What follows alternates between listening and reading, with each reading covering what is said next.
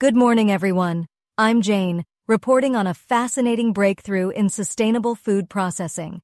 Today, I'm presenting research from the Southern Science Conference 2024 titled Protein Recovery from Whey by Coacervation Using Carboxymethylcellulose, Scaling from Laboratory to Pilot.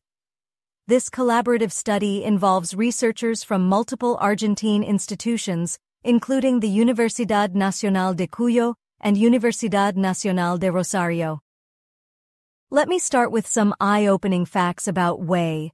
Argentina alone produces approximately 11 million liters of whey daily as a byproduct of cheese production. This liquid contains valuable proteins along with lactose, lipids, and mineral salts. The researchers have focused on a technique called coacervation using carboxymethylcellulose, CMC, achieving an impressive protein recovery rate of nearly 90% when scaling up from laboratory to industrial volumes. The research team set 3 clear objectives. First, to perfect the coacervation technique at a laboratory scale, starting with just 1 liter.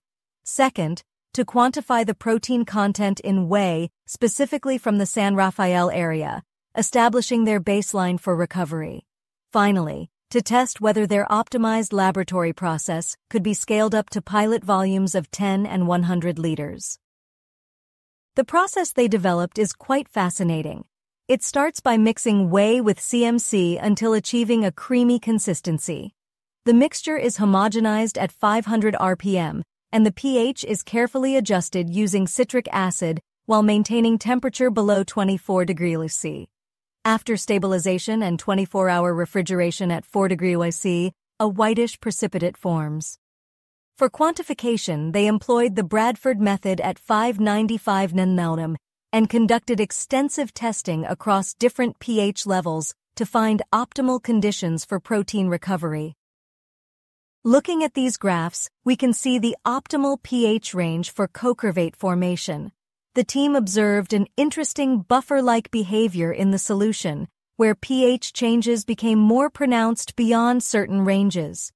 The scaling results are particularly impressive. While they initially planned to treat 100 liters of whey, they successfully scaled up to 250 liters while maintaining high protein recovery rates. These findings have significant implications for the dairy industry, particularly for small and medium-sized enterprises. The research proves that the coacervation process can be effectively scaled from 1 to 250 liters without losing efficiency. The consistently high protein recovery rates and the low-cost nature of this technology make it an attractive solution for cheese production plants. This work is part of Martín Moyano's doctoral thesis in Engineering of Products and Processes in Industry. The team acknowledges valuable contributions from numerous colleagues and financial support from Agencia I+D+I and Universidad Tecnológica Nacional.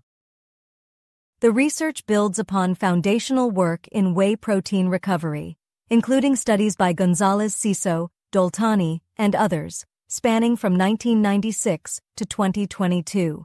For those interested in the complete bibliography, it's available in the conference proceedings.